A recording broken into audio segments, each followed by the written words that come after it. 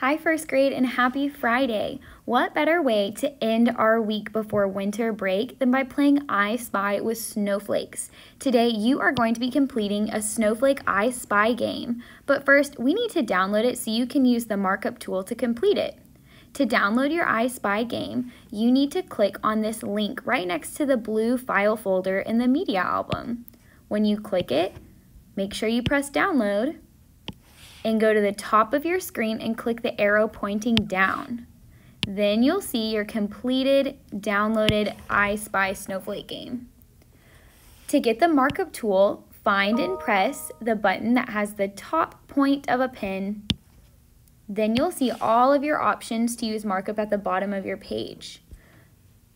Your job is to look at all of the snowflakes in this yellow box. There are a lot of snowflakes, but as you can tell, they all look a little bit different. At the top of the page, it says how many of each can you find in the box below. These are all the different kinds of snowflakes that are in the yellow box. Be careful, they look pretty similar.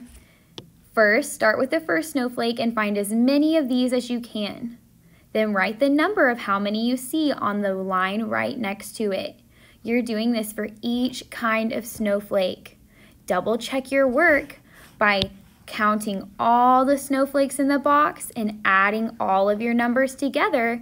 If you get the same number, you did it right. Have fun playing your I Spy Snowflake game and have a great winter break. We can't wait to see you back in January.